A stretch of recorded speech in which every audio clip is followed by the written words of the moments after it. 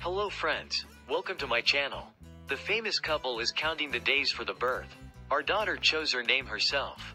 Engin, Akyürek and Tuğba Büyüküstün talked about the happiness they experienced, their relationship that started with a great love, and their holiday moments with the famous couple, who are counting the days to welcome their daughter, whose joy of Eid has doubled with the excitement of their upcoming baby.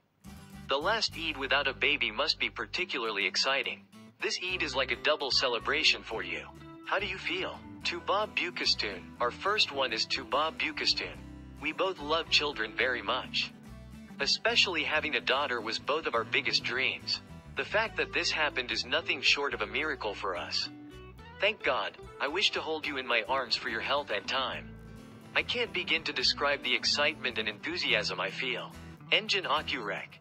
Actually, I feel like it's our first holiday with our daughter. I can't wait to hold him in my arms as soon as possible.